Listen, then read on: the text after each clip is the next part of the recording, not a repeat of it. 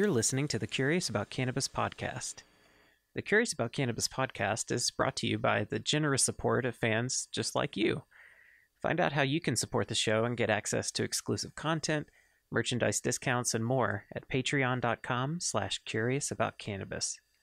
If you want to learn even more about cannabis, check out the Curious About Cannabis book at cacpodcast.com/book, or check out our Curious About Cannabis online courses and educational events at the Natural Learning Academy at learn.naturaledu.com. Hey everybody, this is Jason Wilson with the Curious About Cannabis podcast. Thanks so much for tuning in once again. So today I'm really excited to be joining somebody who I'd kind of been casually following some of their work over the past 6 months, a year or so, and then finally reached out and we got connected. But I'm here with Alisia Ratliff. Alisia, thanks so much for being willing to come on the podcast to talk about all. Absolutely. I'm sure there's tons and tons you've learned in your experience that we'll get into, but a tiny bit of background to our listeners. Alisia is a scientist similar to myself. We actually have very similar backgrounds in certain ways as far as analytical science and stuff goes. And then she, like myself, got wrapped up into this world of cannabis and cannabis science. And and you're in the Southeast, although not for long. So that's another. Yes, I am. Another little connection between us that always gets me excited to find folks in the Southeast that are doing great work and kind of building that region. So yeah, thanks so much for coming on. And I guess to kick things off, do you mind? I already alluded to your background, but do you mind sharing? Let's kind of not start at the very beginning, but I think a lot of people know that you're a chemist, but maybe they don't know that you were doing like analytical chemistry and all sorts of different stuff like that before you got into extraction, which is kind of really what you're known for now. So just take us back a little bit and tell us kind of your story and how things kind of got to where they are now. Sure. Again, thank you for having me. I'm super excited that you reached out and connected, and I'm excited to just share whatever insights and perspective I can to all the listeners today. So thanks so much, Jason. Oh, yes. So yeah, I have quite a bit of experience in laboratory operations. I graduated about 11 years ago with my bachelor's in chemistry. And right out of the gate, I started working for an environmental company doing extractions for the EPA and the FDA on water and soil testing. So I was able to get a lot of experience there with extraction technique, wet chemistry techniques. I was able to develop methods for different technology to optimize extractions. We were doing some dinosaur methods and some antiquated sonication. So I was able to bring in some microwave technology, sock slit technology, which was really good there. And then I moved into analysis and running GC mass spec, analyzing full list 8270s, pesticides, anything, of micro and macro molecules that you would find in water and soil. So that was quite interesting for me. And I spent some time there. But then I moved on and started working in a contract analytical laboratory where we did big studies for larger CROs like Bayer, Syngenta, BASF, similar to some of the pesticides and the fungicides that you would see on shelves in Lowe's or Home Depot. We were the laboratory that was studying the analytes and what their preservation rates were and how they dissipated into different crops and what those residues look like.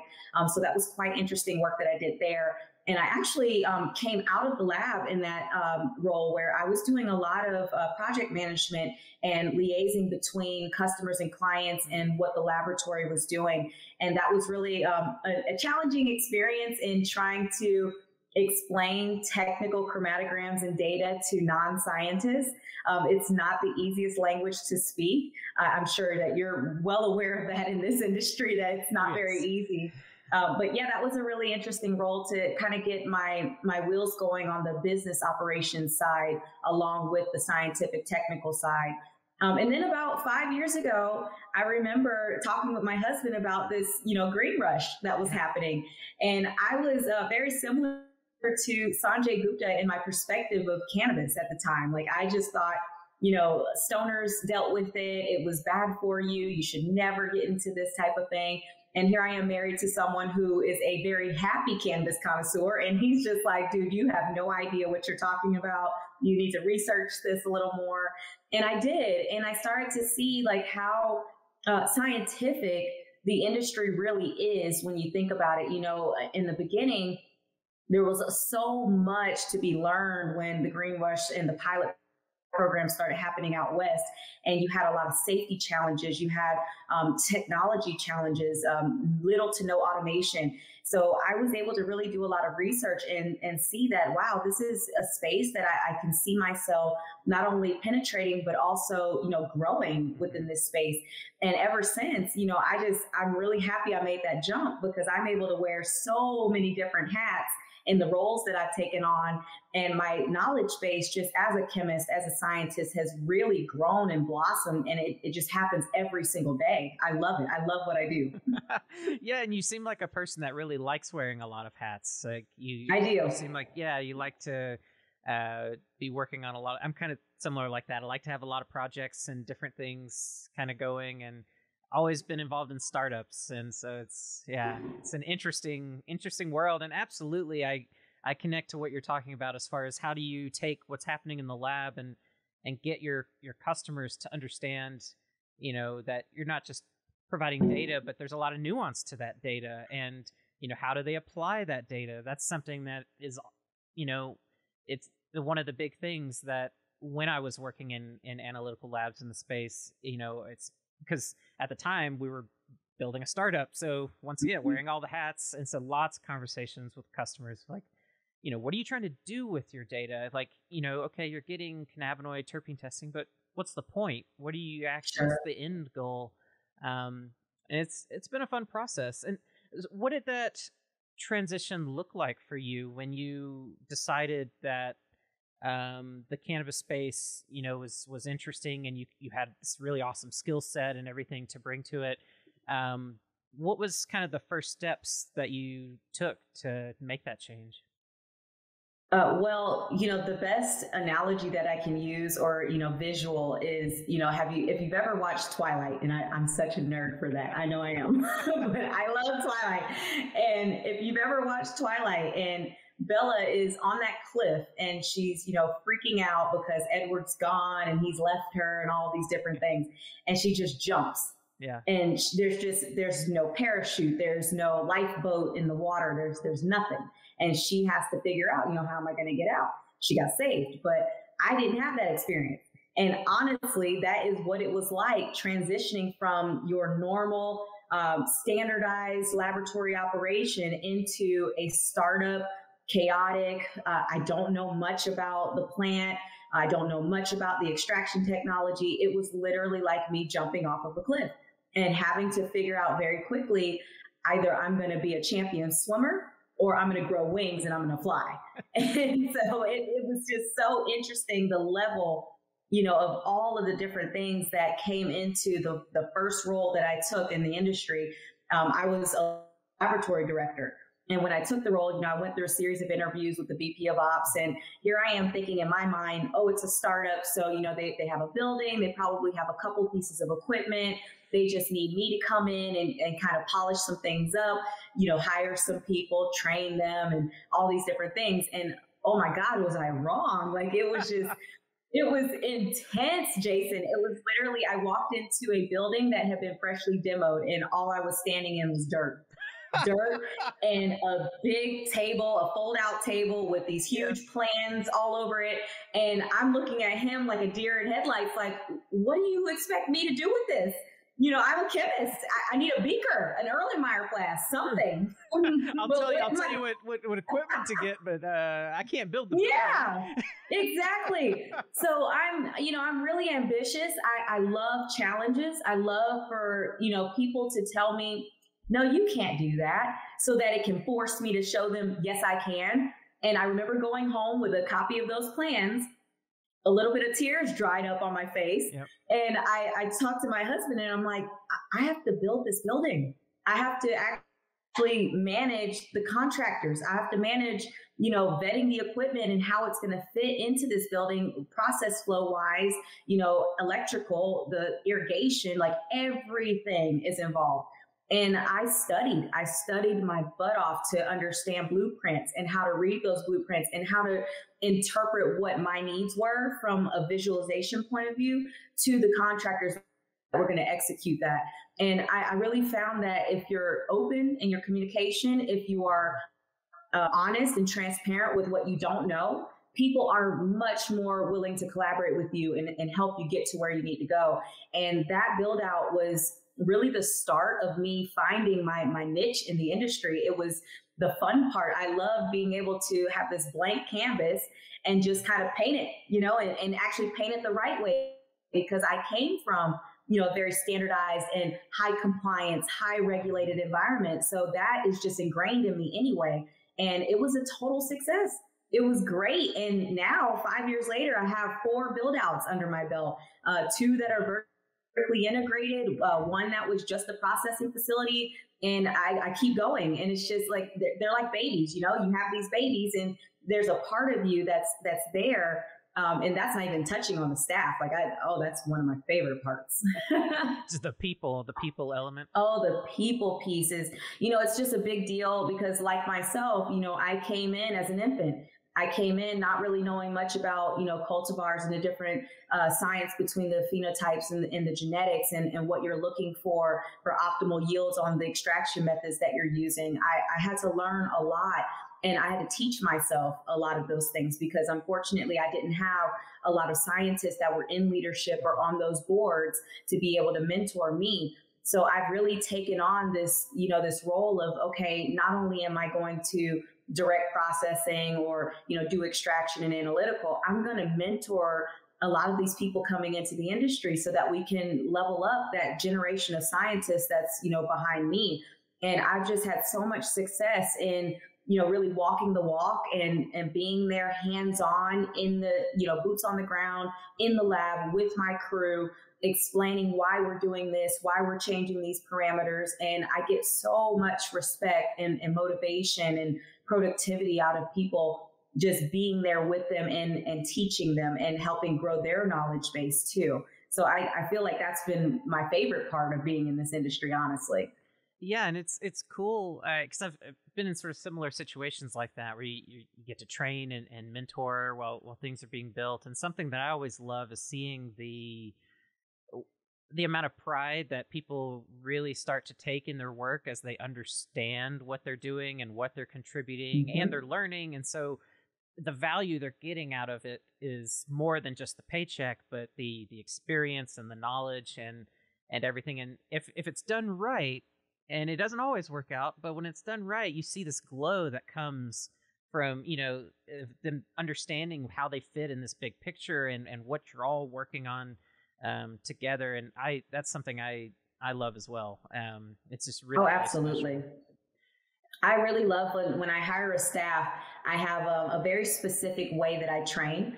I love to train completely. So, most of the facilities that I've run have started with inbounding material and going through all of the preparation of that material for extraction and then any post-processing, then the analytical piece, then the manufacturing, and then the distribution.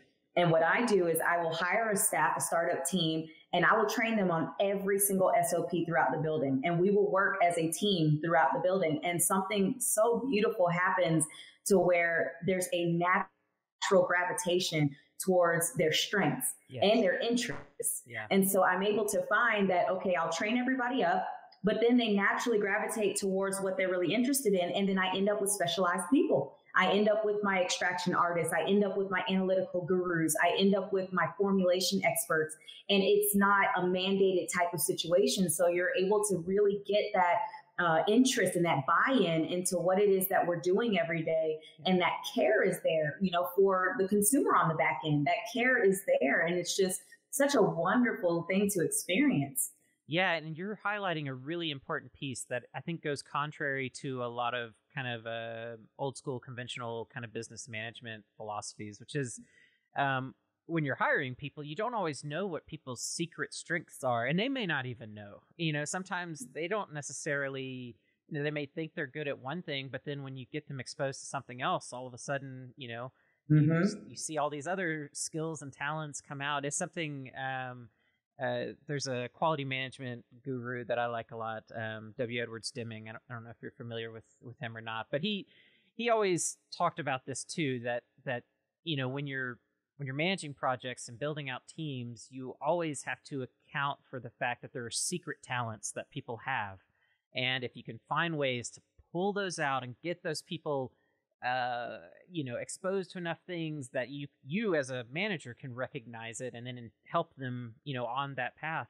That's so much, if it's done well and with the right intention, that can work out so much better than saying, okay, I have a need for an analytical technician. And so then you go and look through resumes for analytical technician, It's just, and I think this is just related to the experience of startups. I think it's a unique opportunity that startups have to experiment with some of these kind of more, I don't even consider it like alternative business management practices, but to me, it's just, I don't know. It's just a more mindful, maybe. It is. It's more mindful. It's more sustainable. It's honestly like, I know myself, and I know I could not, not putting any shame on anyone that's operating HPLCs day in and day out, and that's what they do. But for me, that wasn't enough. It wasn't fulfilling enough. So I think when you're mindful of who people are and when they come in the door, I have a pretty good eye and ear at this point of being able to discern people during the interview process and know, okay, you are very shy right now on what your real strength is. I'm going to bring that out of you. You just wait. It's going to be 3 months. And I kid you not, I've had people sit across from me and be worried because they don't have a degree. They don't have, the scientific knowledge background that maybe myself, yourself, or someone else that's competing for that spot. But for me, it's not always the case. If I'm looking at your past and let's say you've been working in a laboratory, you understand, wet chemistry techniques and things. I can train you. I can teach you.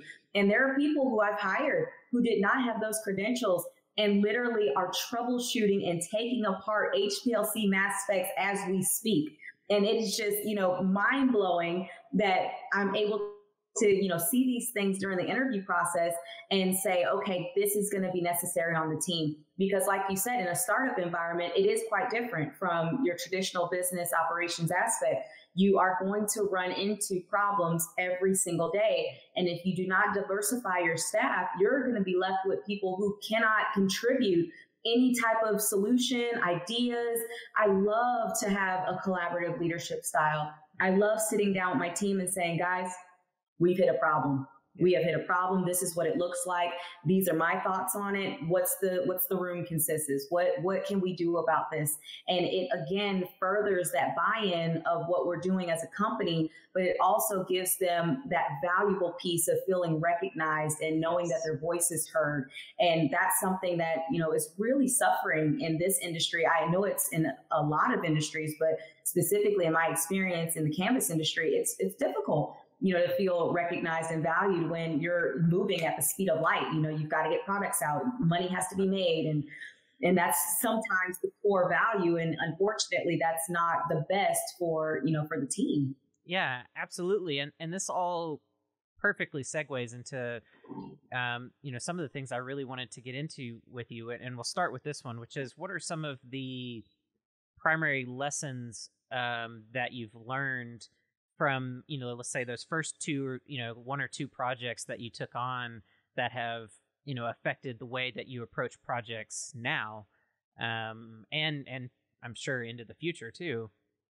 Well, I have a lot, honestly. Yeah, sure, yeah. It's crazy. Like, I love talking about lessons learned because whatever I can share that can help someone else dodge a pothole in the future is going to be, that much more valuable. But one of the biggest pieces for me has been the lack of understanding that business plan from now until 5 years from now.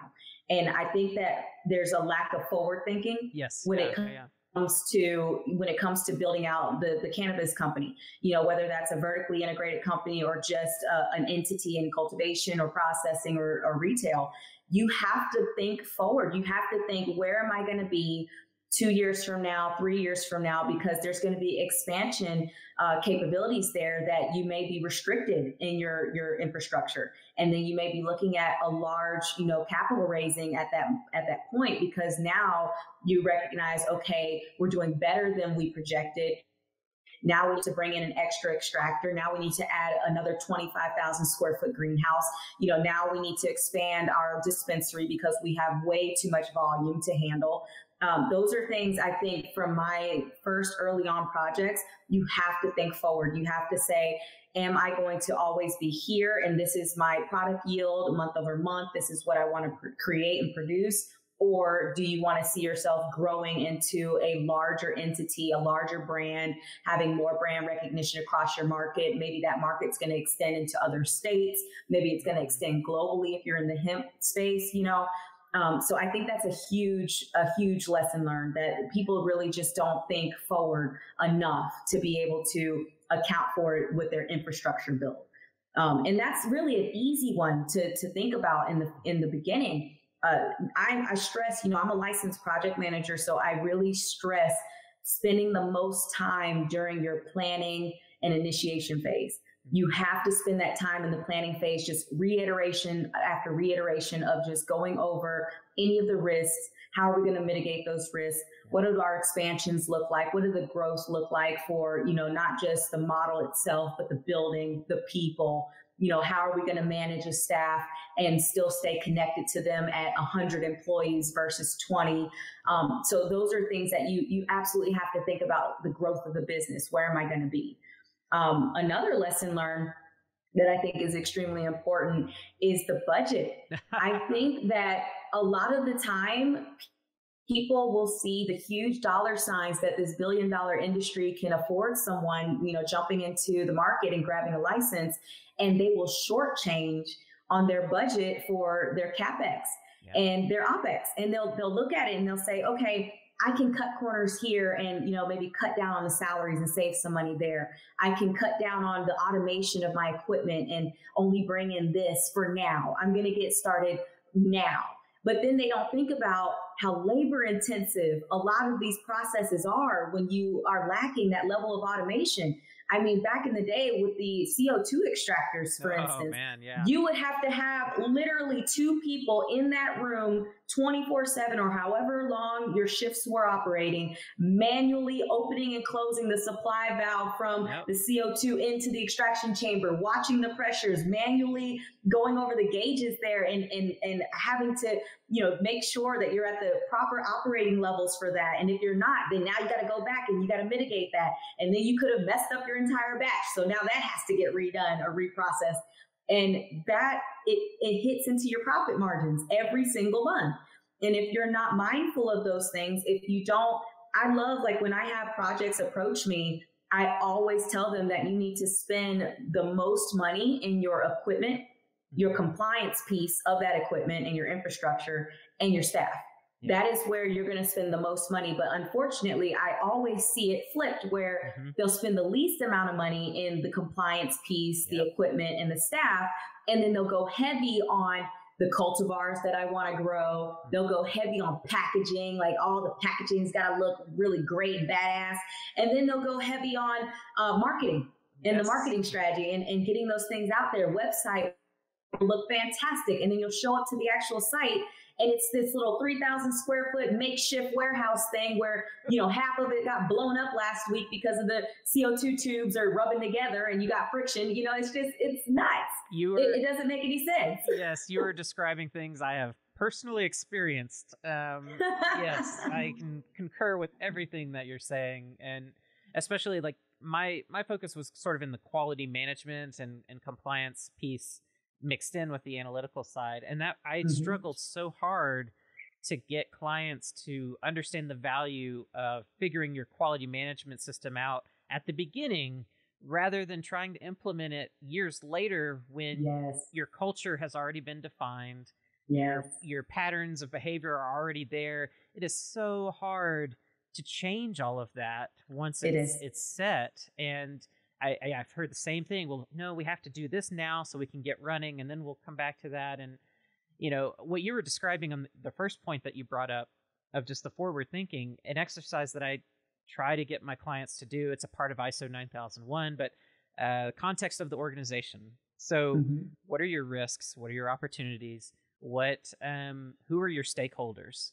Sometimes companies don't even think about that. Like they just think, well, I mean, it's the people that work here and the people that run the company. Well, no. No, not at all. It's hard. And so how do you convince people to value those things? It's difficult. It really is. And honestly, I have a very sharpshooter type of directive towards that. I don't sugarcoat things for people. I don't take on projects that aren't willing to listen to me. Yeah. If they're, not willing to listen to the expertise that I've gained, not only with the 5 years that I've been in the industry, but just as a whole, as a scientist, then that to me is going to be a huge red flag in the relationship that we're starting. Quite a few people who are non-scientists think that they have it all figured out because they have, excess capital, or they've watched a couple YouTube videos where they think that they can make an acid-base reaction happen like this. It's just, they look at an HPLC like a blender or a toaster where, they're just going to put something in, hit a button, and it's going to come out.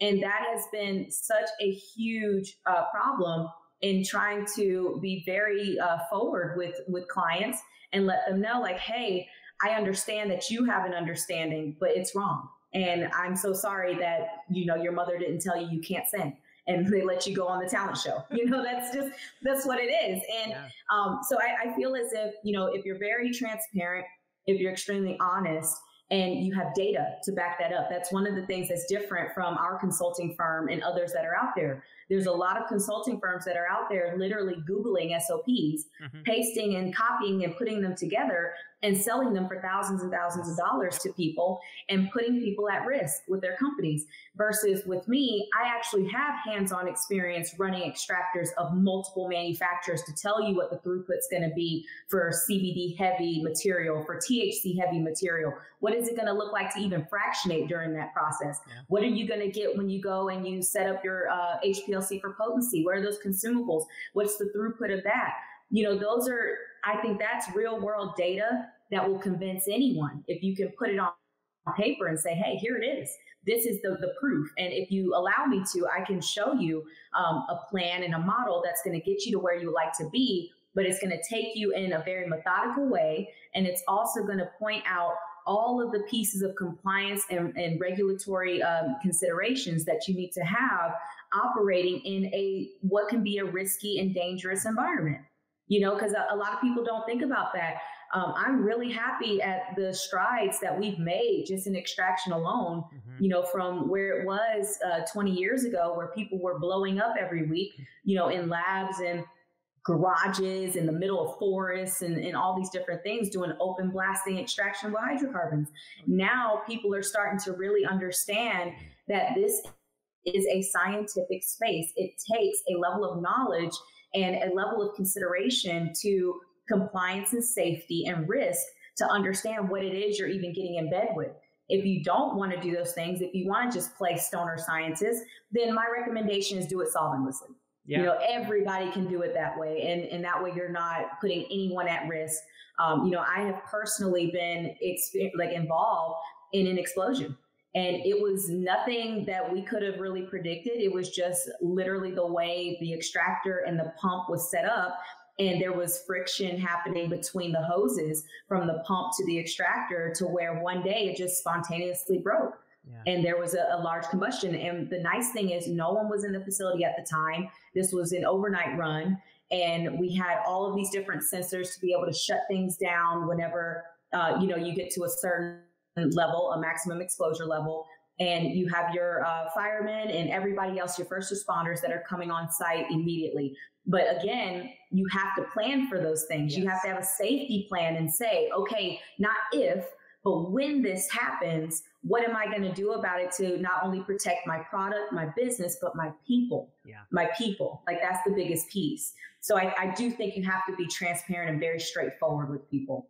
Yeah, absolutely. And I'm glad you said how do I protect my people? Because I've seen all sorts of things among different operations that I've tried to help or, visited and things. And there was one thing that really stood out to me because it wasn't so obvious to me at the time, but then looking back, I'm like, yeah, it makes perfect sense. But I was working with a client that was doing CO2 extraction and product manufacturing and stuff.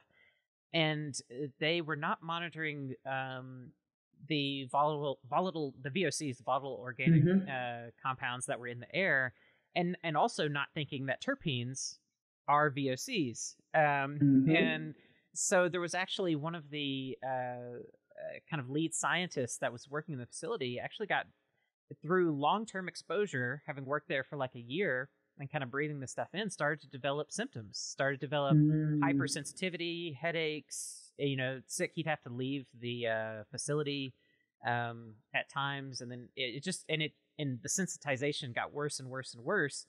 And then when I started helping, instituted monitors to try to see, just to get that feedback loop, because how can you respond if you don't know? If you don't know. Yeah. And then, you start to see these levels and everything. And, and they didn't even have a monitor in their CO2 room. And I was just like, as a data person, I'm like, that's huge. You've been operating without any information, any feedback for so long, and putting your people at risk. And that's what really, why I was happy to jump in, because I was like, this is about protecting your most important assets, really, which is these humans that have given up their time and energy, to work on this.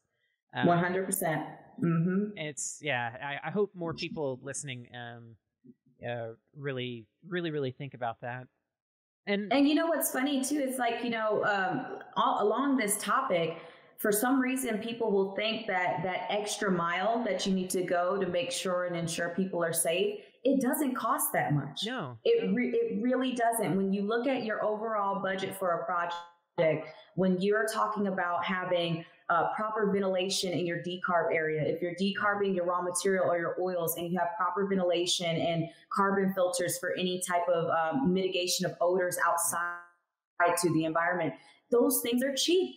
I've installed a carbon filter, a large, 12-inch to 16-inch filter within my system for like $8,000. Yeah. You're out here buying jet skis and stuff for that. It really isn't that expensive when you think about the safety piece and the compliance piece, and you just opt to do that on the front end, then it's going to really save you on the back end when you have an audit or an inspection and something pops up and they say, hey, you're temporarily suspended for now until you address this. And it could be something as large as your HVAC system needs to get updated. And now that's $200,000 to go across an entire 50,000 square foot facility. So it's like, why don't you budget that in first?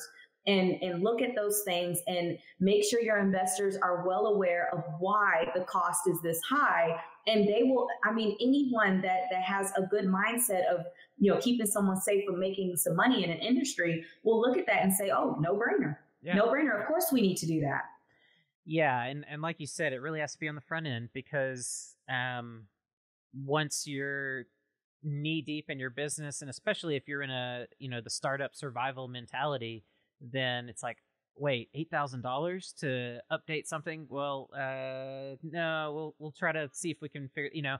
It just becomes this like extra burden when you're in the thick of your operations and you're trying to retrofit things to be what they should have been in the beginning. It's super messy. And something you touched on just a minute ago, I wanted to make sure that we focused on. You mentioned sustainability, and that's been a focus of yours. Like when you're working with these build outs, trying to think about how do we both on a business level, but also an environmental level, human level, how do we do this in a sustainable way? So can you talk a little bit about your mindset there and what that typically looks like for you on these different levels?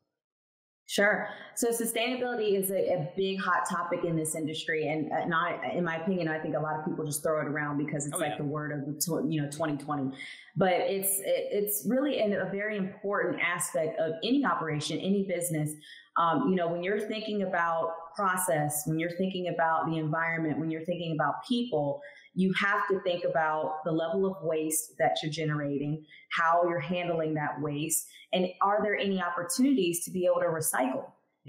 There's been companies that I've worked for where, everything that we've done in the facility is closed loop, everything, to where you have this constant recycling of solvents that you're using. If your extraction method is ethanol, if your extraction method is CO2, you're recycling those solvents. And not only is it not producing a lot of waste, it's also saving you on that consumable cost per month that you would be paying for a new supply every single month coming in. I don't know about you, but 200 proof organic grain ethanol is extremely expensive, especially in this industry where you don't have any, tax breaks for being in the cannabis space. You can't just go and get your liquor license as an industrial processor if you're working in cannabis.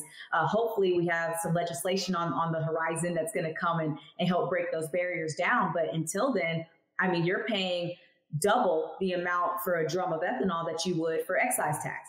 So that's something that you really should think about whenever it comes to your OpEx. How much am I going to be spending on solvent consumption each week, each month? And how can we find ways to recycle this solvent? And it may not even be in a closed loop system. Maybe you're using ethanol in winterization. Maybe that's something that you can recycle. You can reproof, use a hygrometer and check the proofing on that, check the potency of your ethanol, see what the water levels are, and, redistill it so that you can reuse that for winterization or your filtration processes. There's all sorts of things on a process level that you can do to increase the sustainability and the imprint, on the environment. Another one too is your biomass. Yeah. The biomass is a big one that I personally like to dive into some research and say, what can we do, with this spent waste? It's no longer cannabinoid laden. There's no terpenes involved anymore. We've extracted all those elements out, but it's still a botanical specimen. So there's definitely still essential amino acids. There's protein. There's all sorts of things in that biomass that you can, reuse, maybe turn it into a revenue stream if it's something that's legal. There's companies that are looking at pelletizing biomass and actually having that as cattle feed. There's many studies being done on the impact to cattle and right now of what that's going to look like. There's been companies that will use hemp biomass that's spent and dry it out and then offer that as an alternative to hay and animal bedding and different things like that because of its ability to absorb odor and all those things. So there's so many different ways that you can think about how can I minimize my impact negatively to the environment with, the materials that we're using, with the solvents that we're using. And then with sustainable practices within the organization, how can I have a level of automation to where my people aren't getting fatigued daily?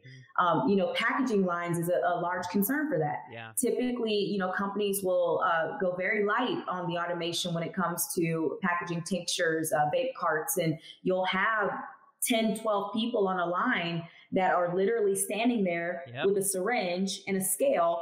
And this position, I don't know about you, but as a scientist, pipetter's thumb, it's real. It is, yeah. It is real. Okay, and it will cause arthritis and all kinds of cysts right here on your wrist. I've had it. It sucks. Yep. So that's something that, companies have to be mindful of is, how can I increase the automation so that I have, a limited amount of people that I have to use on the process. So that's going to save me money. Yep. And then it's also going to encourage less fatigue during the process to where you don't have people who are, demotivated to come to work every day, to stand in front of that same section and just, it's hard. Yeah, absolutely. And this is why I said, you're thinking about it as not just like environmental sustainability, but business sustainability. Like it's all interconnected. It is. And that's what I hope people will clue into, because I think we tend to fragment these things in our minds and lose sight of some of that value, of ensuring that coming to work is actually not a terrible experience for people. Exactly. That you're actually minding the health of your employees and things. And yeah, the pipetting thing is very real. I've spent many, many days, because like when you're in the analytical lab, it's like not just your final sample dilutions, but all the steps in between. No. And so you sit there, you're doing it all day for hundreds of samples. Yes. You get ready to go home and you're like, I'm trying to move. Yeah, it's like, I can't. I literally have had to explain. I have gotten very, I'm not mean. I wouldn't say I'm mean. I have been classified as direct yet diplomatic. So I'll take that. I've gotten the same. Yeah. But there have been people that will, one, if you come into an analytical lab, and this is for everyone out there, if you see a scientist's back turn and they are in front of samples with pipettes in their hands, do not speak to them. They are literally trying to pipette 1 microliter into a mill. And if they get it wrong, then they have to start completely over. Yep. You have to be mindful of the craft and what level of, detail it takes to do that. And number 2, don't come into an analytical lab expecting the 1 oil sample you just dropped on the table to be done in 5 minutes. Just because the HPLC's runtime for that sample is 10 minutes, that does not account for the 40 minutes that it took to weigh out 20 milligrams, then dilute it and extract. Then you have to filter it. Then you have multiple dilutions at 10x, 100x, 1000x to be able to see your majors, your minors, everything in between. It is not these blenders and toasters. If I can say anything about analytical, that has been like my pet peeves when people come in expecting 3 samples to be ready in 30 minutes. And it's just not possible if you want good data. That now it's possible if you want bad data, but if you want exactly. You can get data.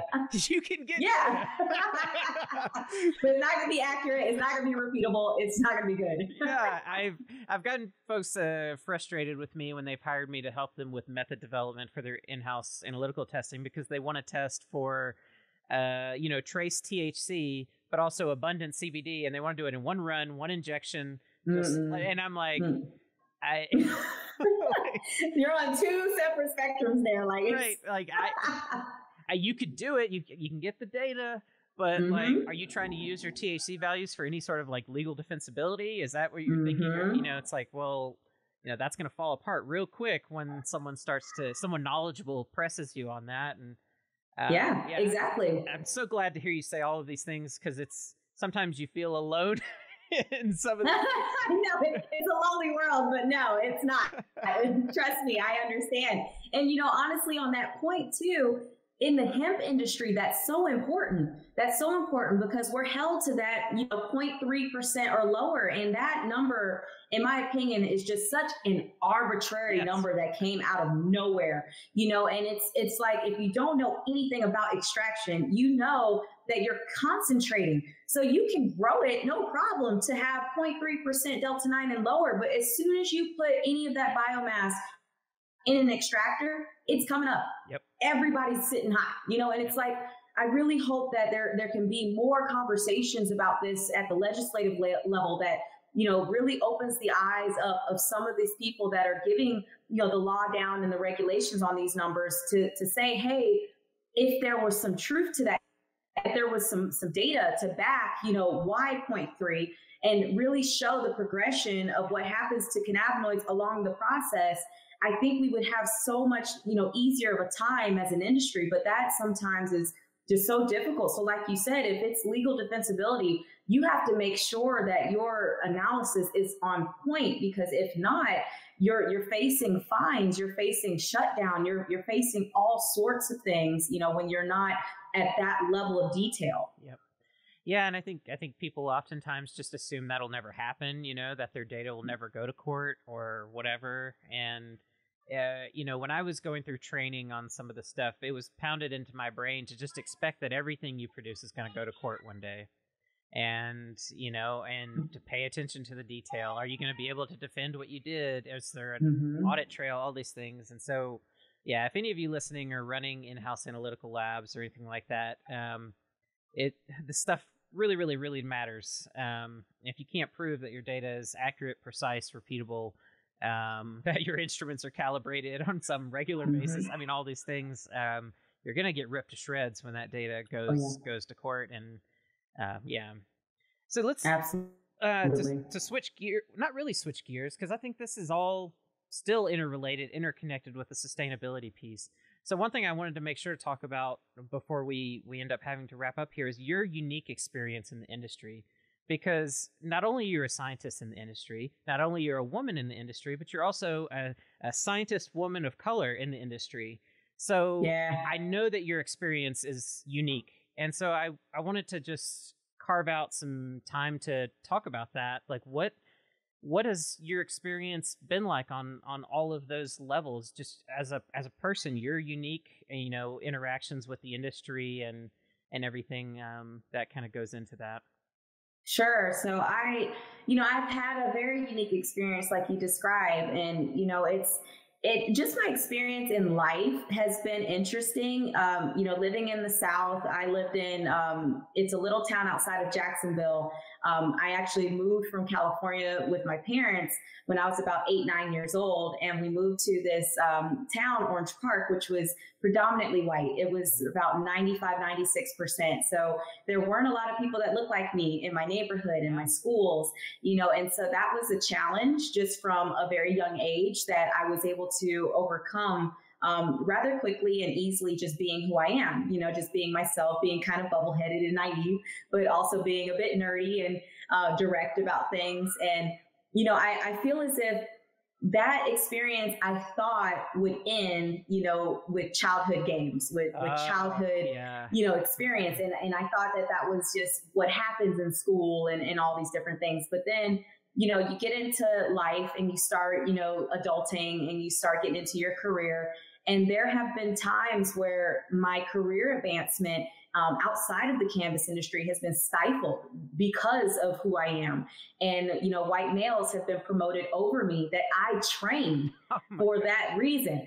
And it's like, I still would have an optimistic look about it. Like, well, he must have had, more qualities, and maybe he was asking for less money. I don't know what it is, but it definitely can't be that. It can't be that I'm a woman of color. No. So then I keep moving through my life, and I, get into a situation where I ask for a promotion with my company. And I say, hey, I've, gone out, I've gotten my license as a project manager. I'm already managing projects, and I'd like a raise. My raise should be, at the time, I think it was like $50,000, and I was making 43. Yeah. And I was, laughed at and gaslighted and told that, first of all, you're not doing the work you think you are. Second of all, that's a construction project manager salary, and we couldn't possibly give you that. And third of all, there's clients that won't work with you. And it was just literally lies, just all of this gaslighting of why they could not advance my career for the work that I've done and the certifications that I went after personally. And so again, just optimistic, just like, well, they have to have good reason. Like it can't be that I'm a woman of color. No. And so then I jump into the cannabis industry, and my experience in the cannabis industry has been both amazing and extremely detrimental on two fronts. One, it's been amazing just with all of the knowledge and the techniques and the labs I've been in and the people that I've had a part in mentoring and helping to grow in this industry. As a scientist, being in a team is a big deal, because like you said, it can feel very lonely. It can feel very lonely sitting in front of your instrument, and that's what you do.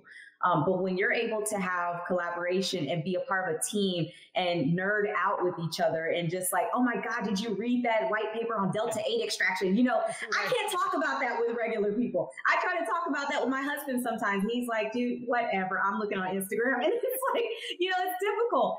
So for me, that's been extremely amazing that I've been able to have this network of other scientists and colleagues, not only just in the companies I've worked with, but through LinkedIn, through conferences that I've gone to and spoken at.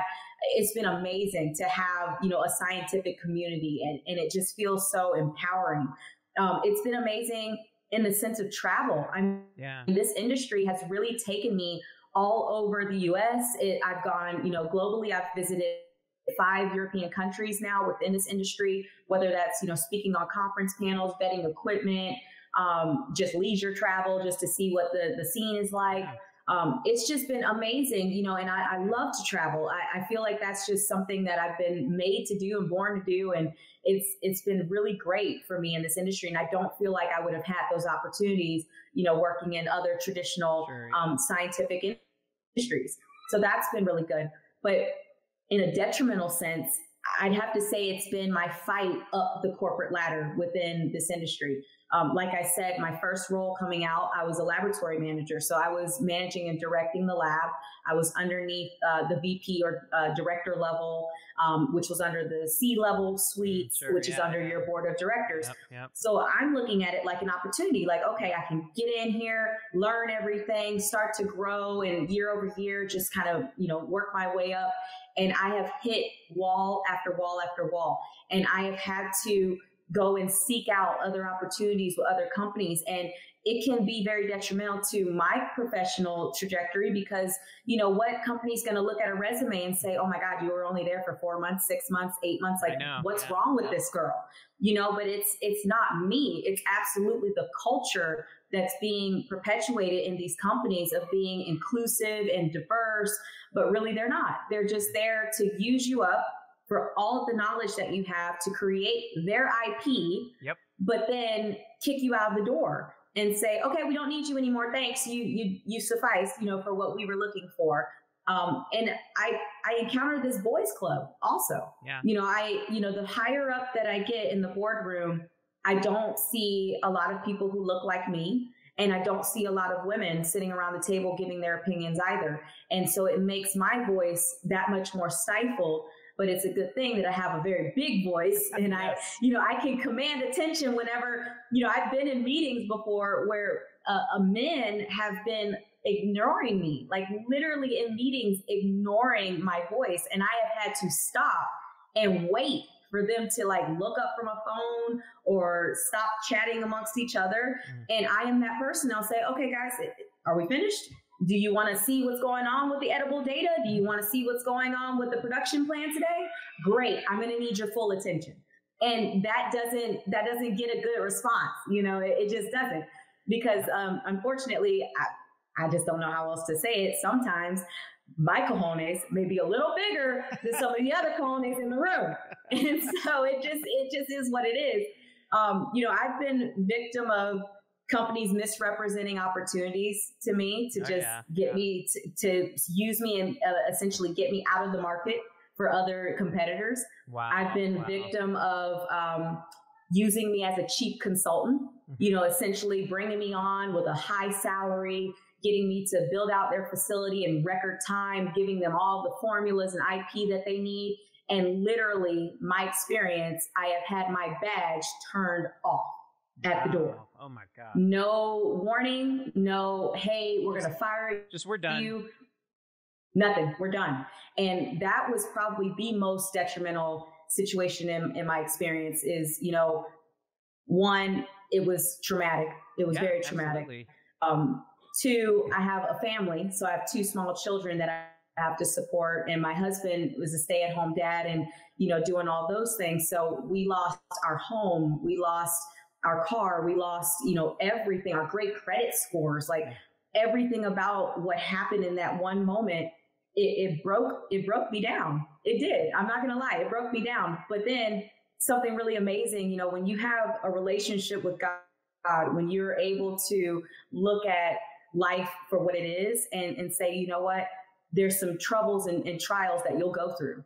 And God's never going to put anything on you that you cannot rise above, that you cannot handle. And for me, I didn't think I could handle it. I was very depressed for a long time. But if it wasn't for my faith, if it wasn't for the strength of my husband and his support as well, and the strength of friends and family members that took in a family of 4 that was homeless, we didn't have anything. That's how our consulting firm was born. Wow. Our consulting firm was born out of that pain because I knew what it is I have, what it is that I can give other people, and how I can speak about my individual experience to help someone else be able to, really discern people during the interview process, really ask the hard questions so that you can see how they are up front.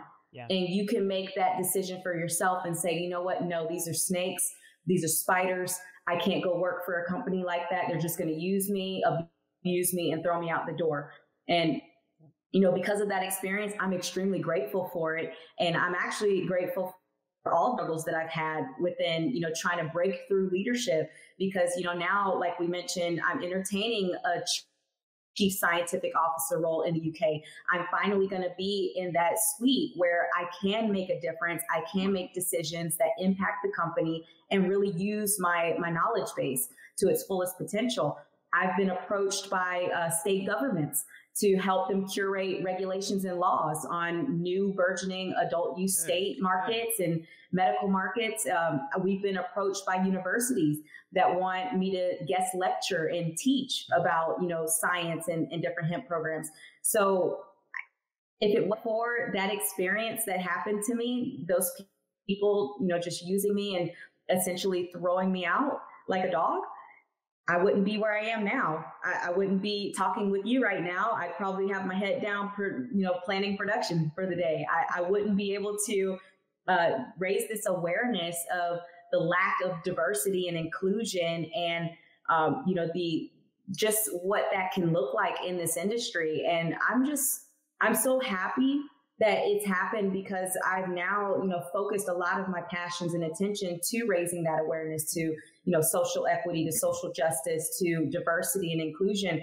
I mean, I follow so many different associations. I actually have a couple that I wrote down for you, but I follow the National Diversity and Inclusion Cannabis Alliance. They're a huge deal in raising awareness about this. There's the Minority Cannabis Business Association that they literally all they focus on is trying to include and help educate with resources on licensing and applications and how to start your business.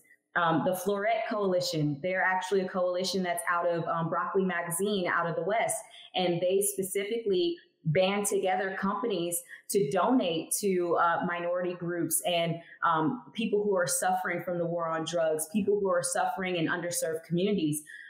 There's also a company out of Colorado, Area 420. He's amazing.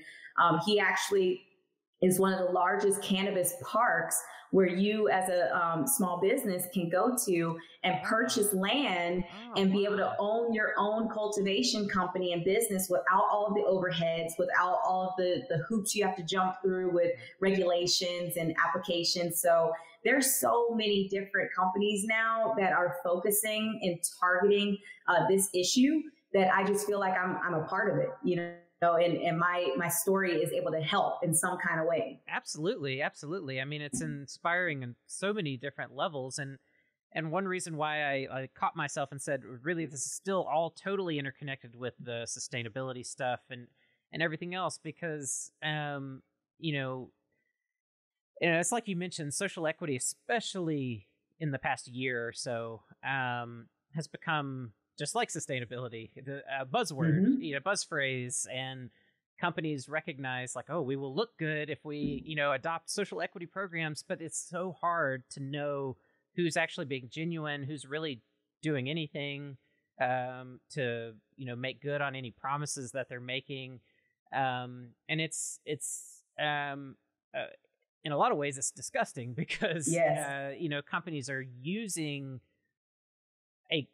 something that we genuinely need to be working toward and genuinely need to be putting a lot of energy in. Because I've mentioned this before on the podcast, but we're in a weird sweet spot right now where if we can really capitalize the social equity piece into the industry right now, we have a good chance of businesses that are owned by people of color succeeding as the industry takes off when laws change.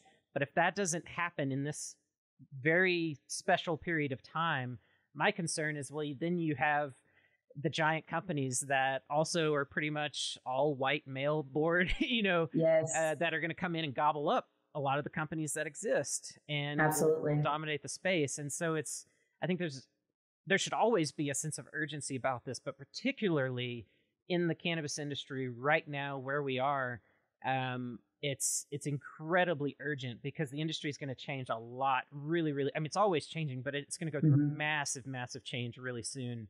Especially as, Chuck Schumer is talking about trying to consolidate legislation to try to deschedule cannabis and everything. It's like, well, that's, I just knowing other industry and, coming out of, natural product stuff. And like, I know how these companies work and who runs them and everything, you can see what's going to happen. And it's unfortunate because, it's funny that you talk about the disgustingness of being, used, of using that social equity piece to gain a foothold in the market. And I, again, personally have experienced that too, where I've worked for, a hemp-based company here in the South, and I was the face of their marketing. I was, the main person giving the tours, and I was, essentially their person, their person of color to show off. And I literally, another situation, a production manager comes in underneath me, a white female, but she comes in making more than me, having offers of equity in the company, all these different things, and had way less experience in the industry and less experience, period. And it just was mind blowing to me. And I told this company, I said, you know what? I'm out. This is not for me. I cannot work for a company that will, preach something to me and try to keep me happy, but then show me other things of what's really, going on, what's really what you want to portray to the world, but what you're not doing here internally. I won't be a part of that. And, a lot of people don't like to go backwards, but how can we move forward if you can't look at what's happened in the past? In this industry, the hemp industry, hemp period, was a cash crop in America long ago. And it started with slaves tending to hemp crops and harvesting these things. And now you have 98% of not just hemp crops, but agricultural commodities as a whole in the US, 98% are owned by white people. Yep. That's a huge, huge number, and so disparate when you look at the 2% of people of color that do own properties. It's like, how are we not seeing that? Yeah. How are we not making some sort of change there? Like it has to make a change, especially being that their ancestors helped to build this industry in the first place. Well, that, and then, you mentioned the war on drugs and, the disproportionate effect that has on people of color. And I mean, as a white person, I have experienced that in Mississippi growing up, seeing people, when I was experimenting with cannabis, I was able to get away with things that other people didn't. And, I saw it with my own eyes, how a white person would be treated by a judge, with the exact same charge, simple possession charge or whatever, slap on the wrist, like, okay, don't do it again, blah, blah, blah. But a person of color comes up, with the exact same situation, same charge and everything, and it's almost certain that they're going to jail. I mean, it's just like, that's just, it's not just something that we talk about. It's something I've witnessed throughout my life. And so thinking about that and how long the war on drugs has been going on and these dynamics that have been going on, not to mention, my grandfather was in the Jackson, Mississippi police force, and I'm well aware of the rampant racism that runs through police departments. People cannot like that. Some people don't really want to acknowledge that, but police departments in general have a long history of racism too. So there's these dynamics that have really come into place that have, taken people disproportionately out of the industry, out of opportunity. And then now, like you said, there are organizations that are trying to really like get this going, get people out of jail, get people in ownership positions of companies, like get this reiterate. But it's so, the problem is hard to fathom. And, like mentioning that number, the 98% number, like that's hard for people to digest. And I mean, it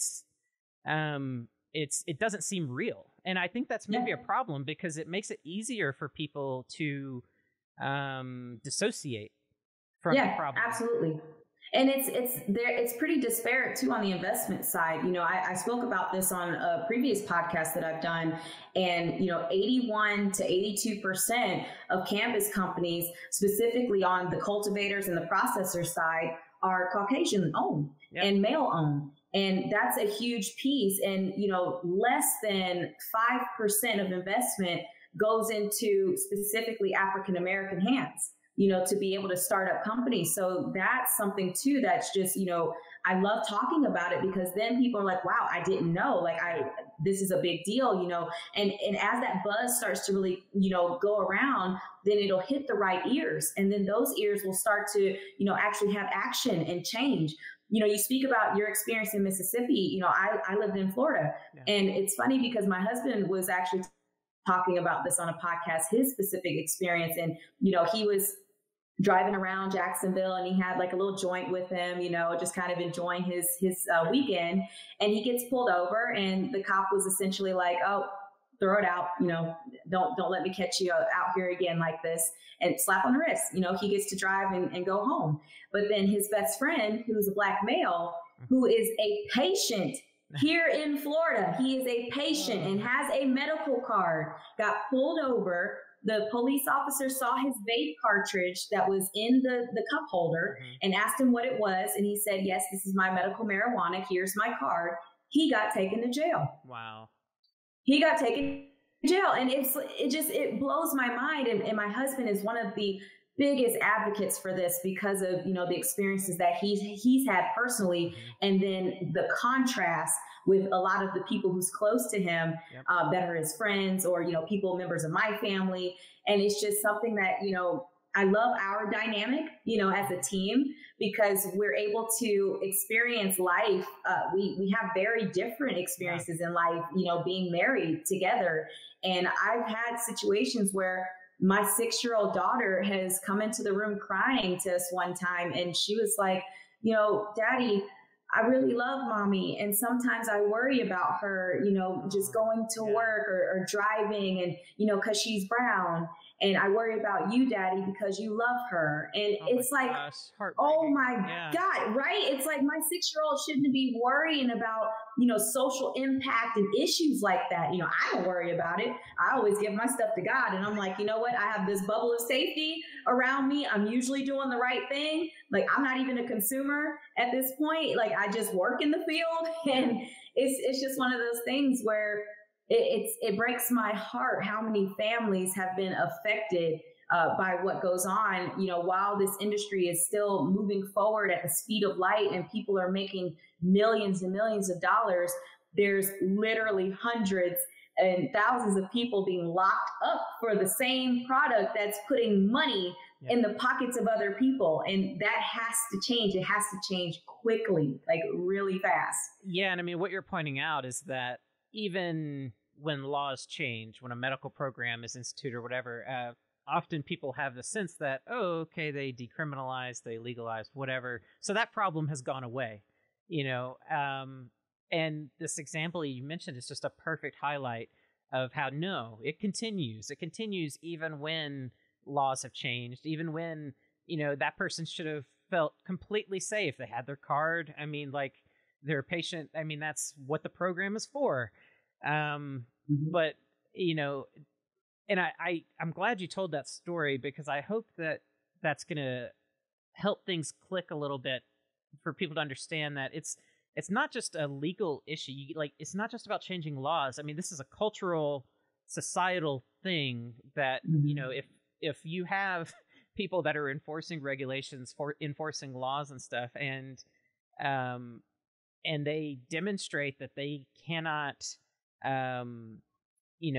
handle their role in an objective way, they should not be in that role. I mean, that's, and you can't just rely on the fact that the laws have changed to fix the problem. And something that's disturbed me is the lack of, as states are legalizing, there are a couple of that have paid attention to this, but for the most part, not many of them are talking about letting people out of jail, clearing up people's records. And something I try to highlight a lot, prior to, whenever, but certainly through the 70s, 80s, 90s, if you went to jail for cannabis, I mean, even if you're out now, like, good luck getting a loan, a business loan, good luck getting, financial aid if you want to go back to school.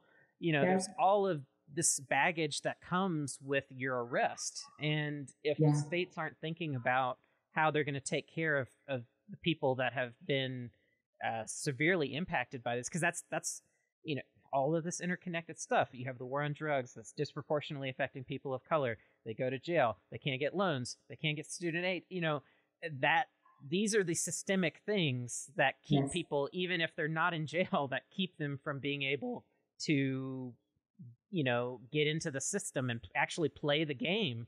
Absolutely. It's, and I'm happy that there are, associations popping up for that too. You do have the Last Prisoner Project that's really working hard and doing meaningful work on really trying to expedite these processes for people. You have, real social equity programs that are setting aside funds and licenses for people who have been incarcerated before for this. I've seen it in California. Oakland has been like a really big city of doing it. And it's just, if we can look at that and look at that progress and perpetuate that across, the borders, across the coast, and really start to implement some of the programs that are doing that meaningful work, you're going to see a big change. You're going to see a lot of people start to penetrate the market and be able to, just gain a sense of self, and where it's been kind of taken and stripped away. And like you said, a lot of those moments, it isn't just the moment of being arrested and being in jail, being incarcerated. It's after too. It's your entire life. It's your family's lives. Yep. It's all the people that are impacted around that one instance and situation. So it's just such a serious, conversation to be had. And I'm just really happy that there's so many people now in the industry and outside of the industry that are starting to have these conversations on a regular basis. Yeah, and to share these stories. I mean, I think it's the, like I said, when people actually hear, not just the abstract, but the direct things that people have experienced, that really brings it home. Or at least that's my hope.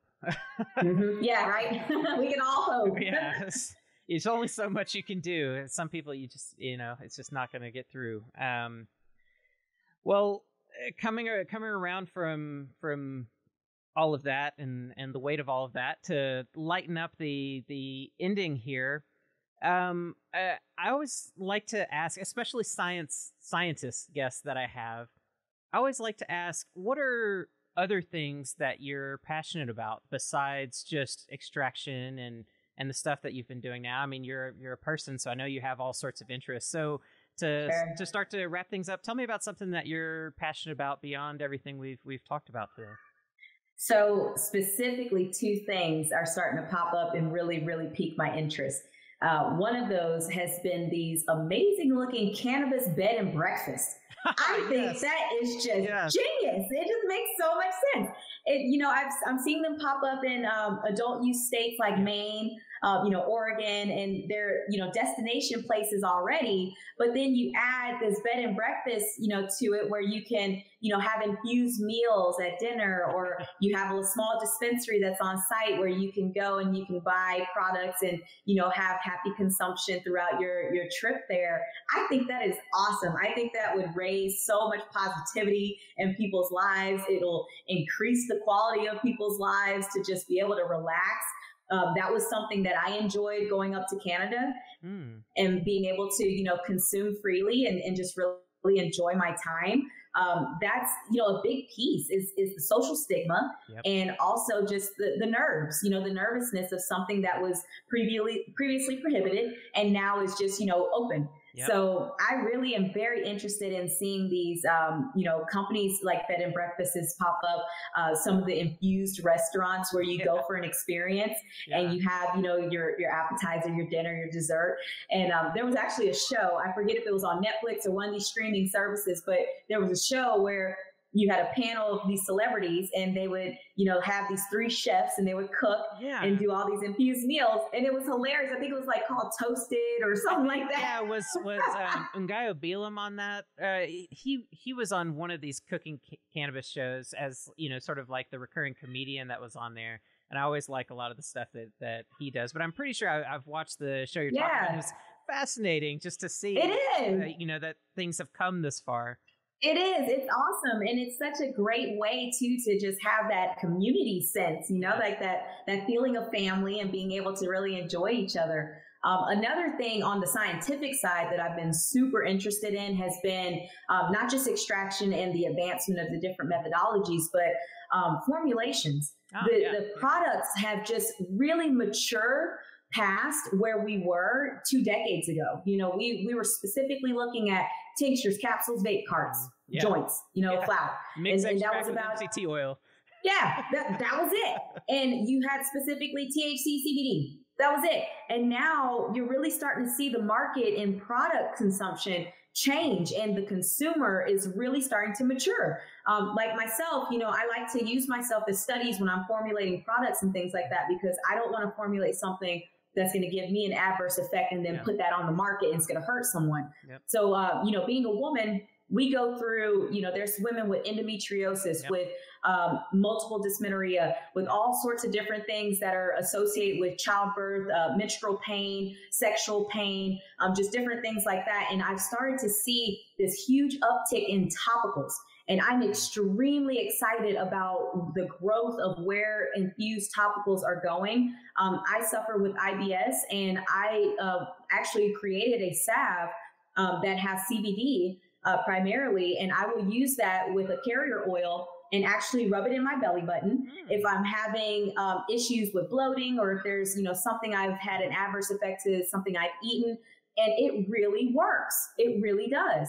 I've also looked into creating suppositories for menstrual pain and for sexual health as well, because some people don't talk about it, but sometimes that's a big piece of anxiety for the human experience is sexual pain or issues there. And, there's now companies coming out with infused lubricants, with suppositories, with just different things to be able to incorporate the cannabinoid benefits to every part of our bodies. So I've been very interested and had my eye on a lot of the new developments in product formulation and where it's going.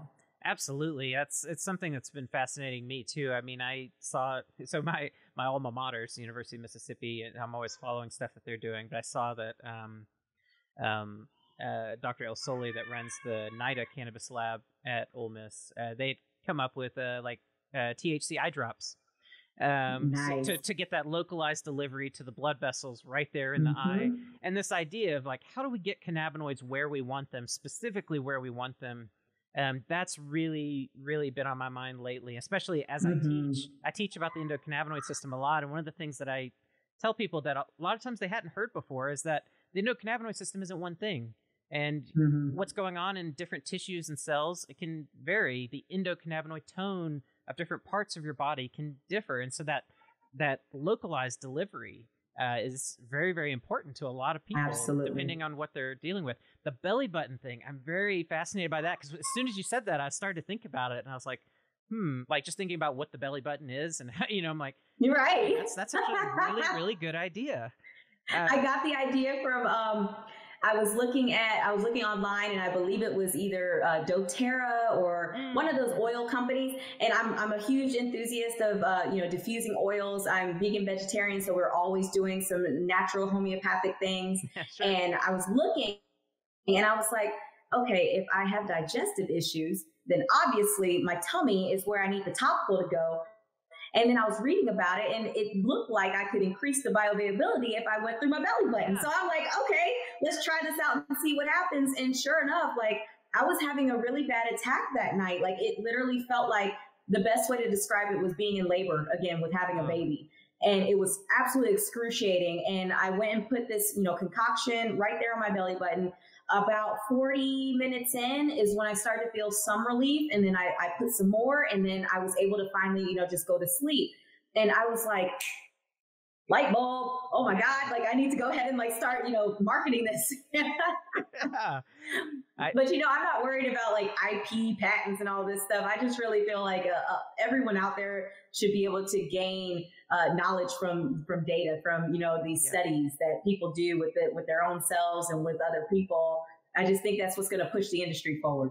Yeah, I totally agree. I've gotten roped into some projects before where folks have wanted to patent formulations and develop like really formalized IP and stuff. And I always start to feel weird about it. I'm like, how are you planning on using it?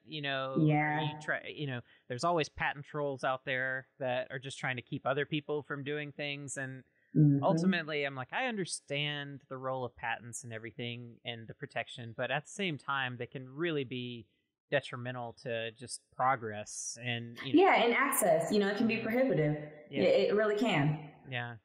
Well, I think on the belly button note, I think that's the perfect place to wrap up. I'm sure that people listening have probably, I had not heard that, so I know there are other people out there that hadn't heard that too. And it's always great to learn new things. So I'm going to definitely try that. Awesome. Super, super fascinating. Well, Alisia, thanks so much for being willing to take the hour and 20 minutes or so here. I knew our conversation was going to be good based on the call we had before. But I'm super stoked to follow, what you guys do in the future and to see how, the company that your husband and you have, see how it grows and evolves. And then this potential UK work, that's going to be very, very fascinating. So, I look forward to staying in touch and definitely wish you the best in everything that you're doing. Thank you so much, Jason. And really thank you for your time. It's been equally pleasurable for me on this side. I feel like I can keep talking to you all day long, but I appreciate your time so much. And I thank you for exposing me to all of your listeners today. Absolutely. Yeah. And, down the road, as things develop, if you have stuff you want to talk about, don't hesitate to reach out. I'll always be happy to bring you back on. So Will do. So with that, everybody, I hope you've enjoyed this conversation. As always, if you want to learn more about Curious About Cannabis or find other episodes, you can go to cacpodcast.com or hunt for us on social media. We're all over the place. Just search for Curious About Cannabis and you should find us. So thanks so much for tuning in. Stay curious and take it easy. Bye-bye.